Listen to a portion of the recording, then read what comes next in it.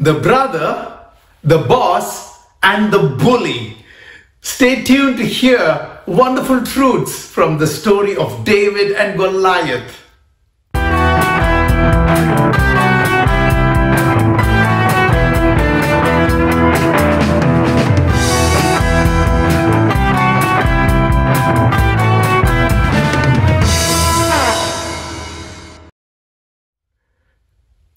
In 1 Samuel chapter 17, we see this wonderful story when David defeated Goliath.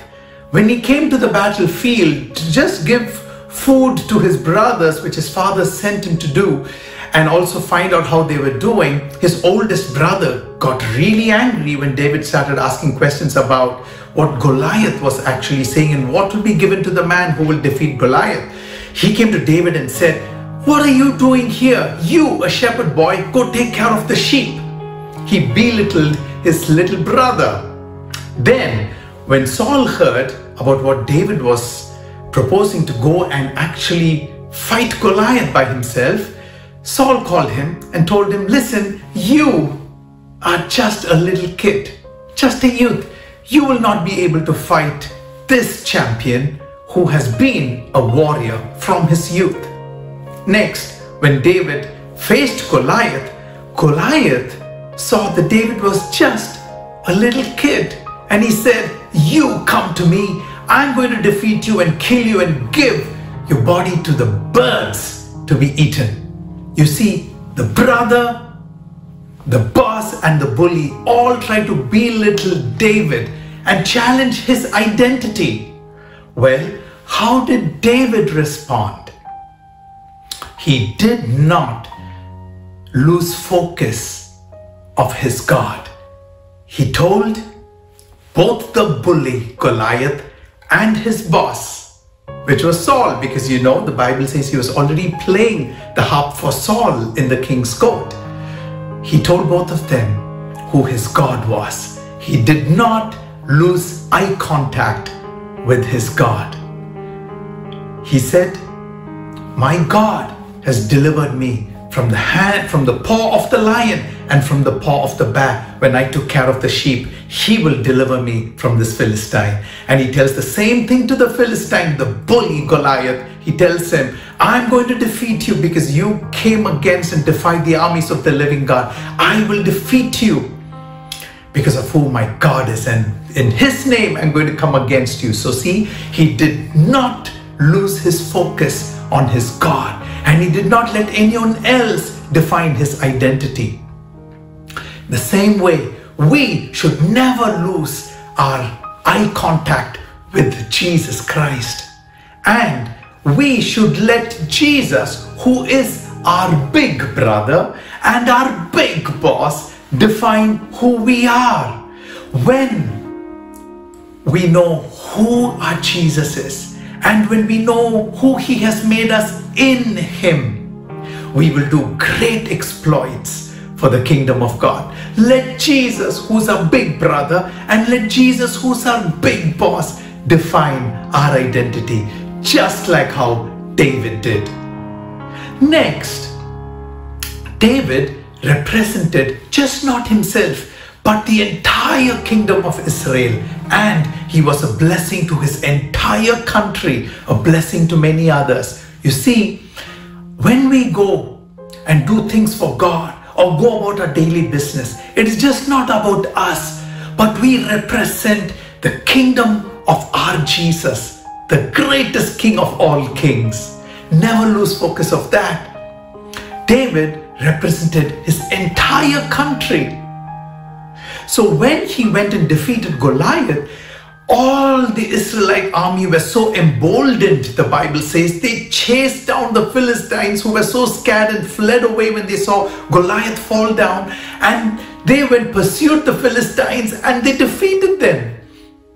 And you know what happened after that? They came and plundered the tents of the Philistines. They were just so blessed. You see, David represented the kingdom of Israel and was a blessing to all of them, and they plundered the tents of the Philistines and were so blessed. In the same way, you and I, our life is just not about us. We represent the kingdom of the Most High God as His ambassadors. And our life is to be a blessing to many other people. That's our purpose, to reveal Him and be a blessing to many others. How wonderful. You see, as we mature in the Lord, we will just not think about ourselves, but try to be a blessing as much as we can to other people. For example, when we are preaching, if I'm preaching and I see someone else is going to preach, we pray for them more than we would pray for ourselves, so that others are blessed and the kingdom of God which we represented is blessed and increased and mightily takes control and rules and reigns on this earth.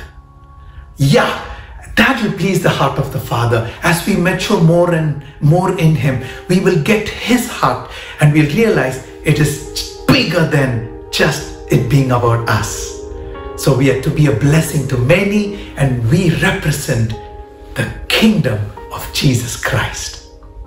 And you know, after David defeated Goliath, they bring him to Saul. And this is so wonderful.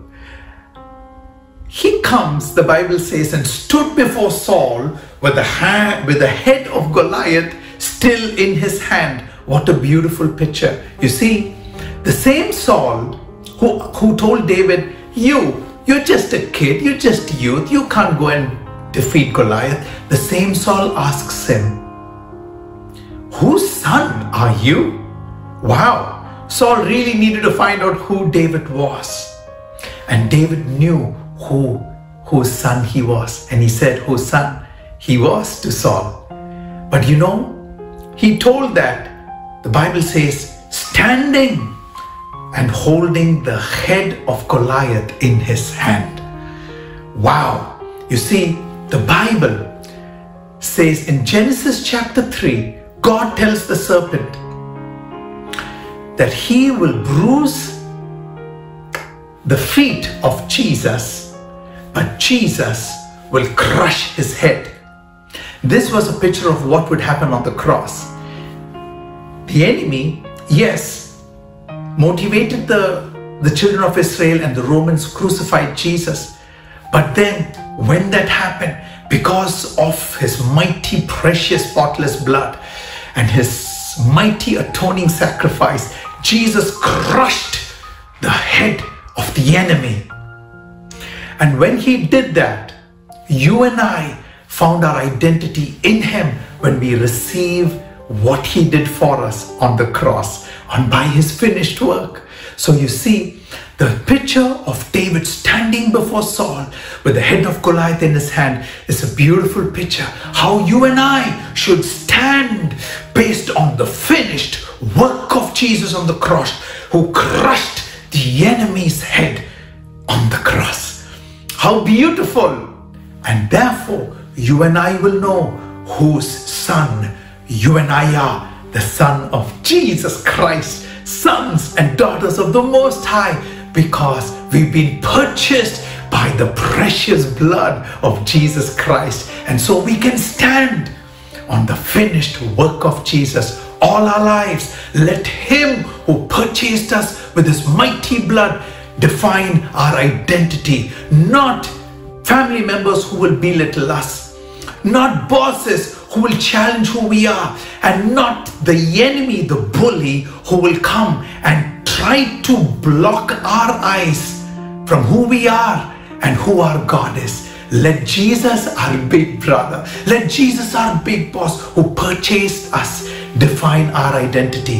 When we know who our God is, when we know who he has made us in him, in Christ, we will do great exploits. And remember, our life is just not about ourselves. We represent the kingdom of Jesus, and our life is to be a blessing to many and get the heart of Jesus, that we will do everything we can that others are blessed as much as possible. That will please the heart of Jesus. And know this, everything we do is to be based on the finished work of Jesus. And that's what we need to stand on.